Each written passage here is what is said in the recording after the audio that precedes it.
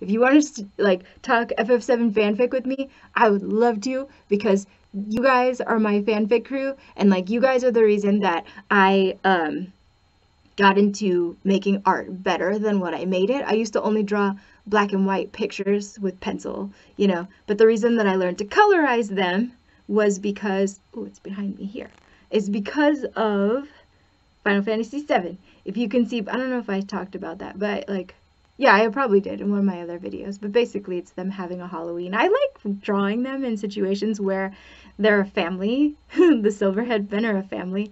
Like, you know, usually with Genova's head lingering too. You know, I don't know. They would never forget their mommy.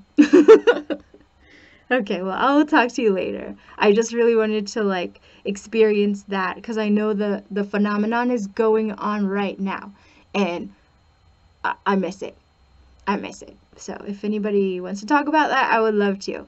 But know that I don't really know my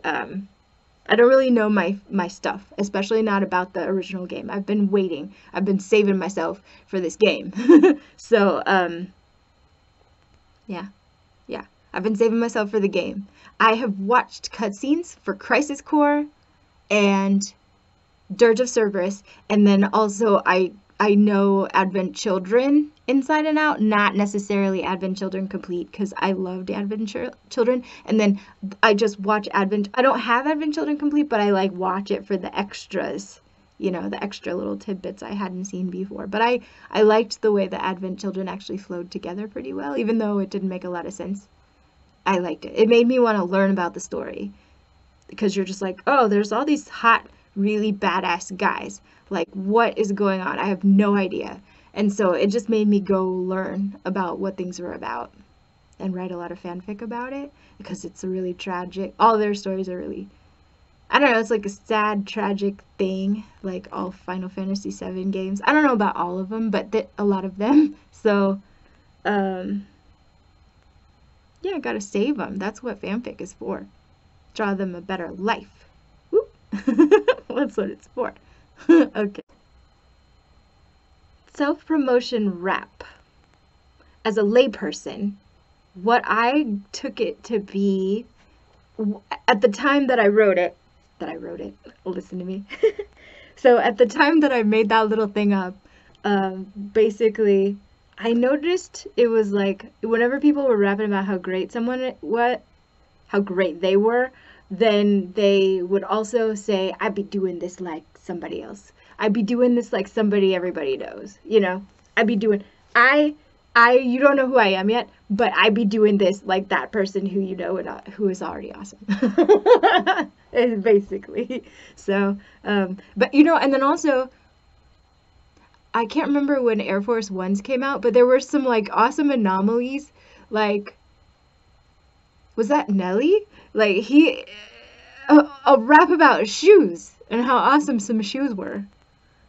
That's so cool. That's so cool. I don't know. I like it. The lighter, the better for me, because I just like stuff you can. I don't go very deep into things based like music, not because mostly it makes me cry when I do that. So like stuff you can sing to, stuff you can dance to, you know. Big fat beats basically.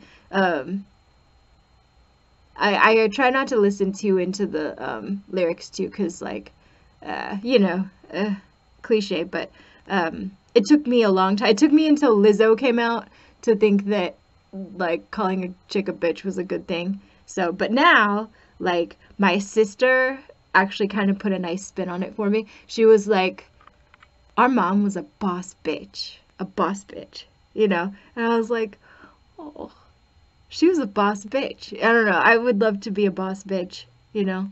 Bad bitches seem awesome too.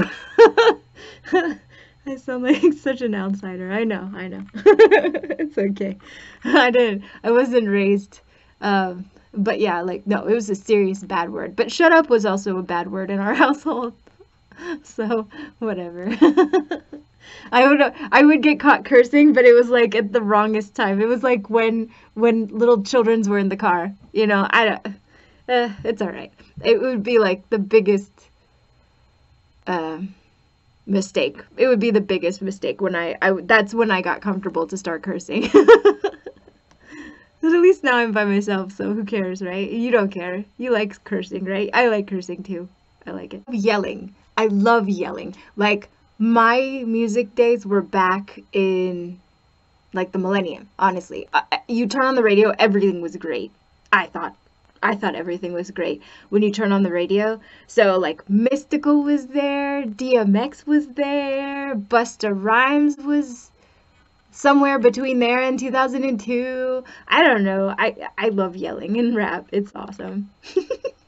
That's my favorite actually. And it's if it's not too. Oh, I actually liked, and you guys might hate this, but I love it. So like when Snoop went clean for a second, his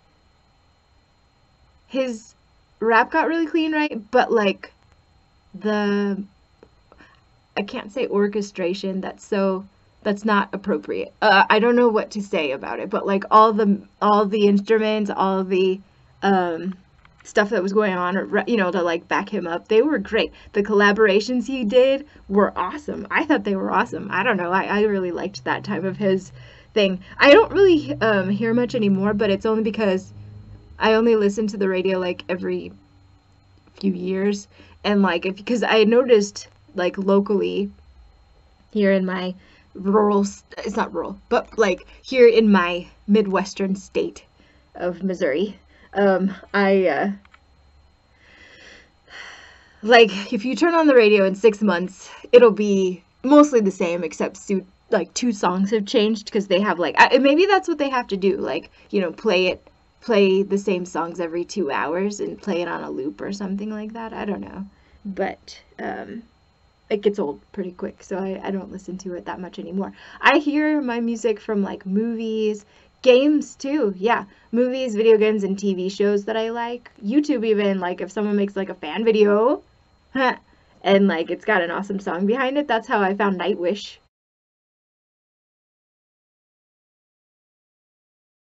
They were awesome. They make me cry, but they are awesome. So, yeah, okay. I better go.